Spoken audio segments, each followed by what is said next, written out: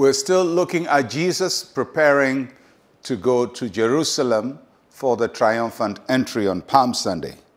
Luke chapter 18, verses 32 and 33. For he will be delivered to the Gentiles, and will be mocked and insulted and spit upon. They will scourge him and kill him, and the third day he will rise again. These are the words of the Lord Jesus Christ. Remember yesterday he said that the scriptures will be fulfilled. And now he's telling his disciples the scriptures that will be fulfilled. And he announces the message to them in a very strong way. He offloaded such an unsettling message to his disciples. These are people who are close to Jesus. They've been with him all along. Jerusalem has always been a fascinating place for them to go because Jesus works miracles in Jerusalem. But this time, he tells them very profound words. And I'm going to group what Jesus said in four categories. The first is that Jesus said he will be delivered to the Gentiles or to his enemies. And that was an important aspect of this prophecy because the death that Jesus was going to die could not be exacted by the Jews. The Jews could stone people and they could punish people in different ways, but they couldn't crucify because crucifixion was a particularly Roman system of punishment.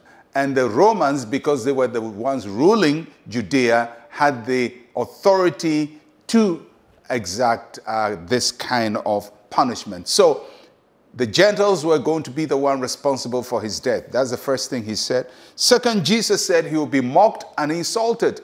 That they were going to mock him, make fun of him, insult him. And we saw that happen in the Passion of the Lord Jesus Christ when his beard is pulled and they put a crown of thorns on him. They slapped him around and they spat on him.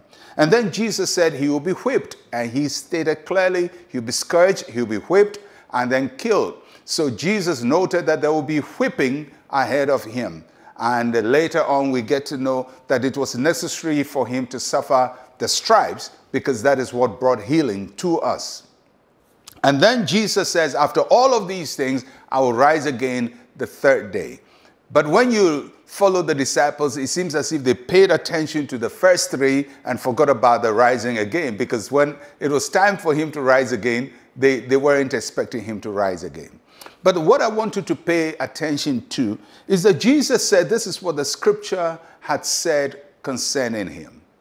You know, many times when we say that God has spoken to us, we think that everything God says to us might sound nice to our ears. But the word of God to us is not fortune telling. It's not soothsaying.